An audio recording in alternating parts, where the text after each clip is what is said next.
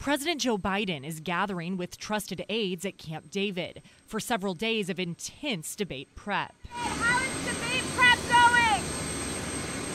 His sessions are expected to evolve from informal discussions about topics, questions, and potential responses to more formal 90-minute mock debates. Looking for Biden to give the same performance he did in the previous debates, but also to do what he did in the State of the Union, which is to surprise expectations. Among those helping Biden get ready is the president's former chief of staff, Ron Klain, who has been working with Democratic candidates for decades. Former President Donald Trump's aides insist he will rely more on interviews and rallies to hone his approach. I'm not underestimating him. I assume he's going to be somebody that will be a worthy debater. But he is leaning on some of his top contenders for vice president, including Senators J.D. Vance of Ohio and Marco Rubio of Florida, as well as policy experts and outside allies to help brief him. I think the former president needs to practice with his team, particularly on how he may respond to some difficult questions, maybe about January 6th,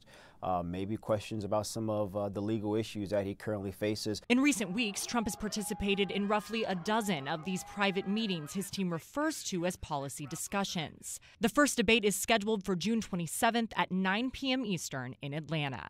Reporting in Washington, I'm Julia Benbrook.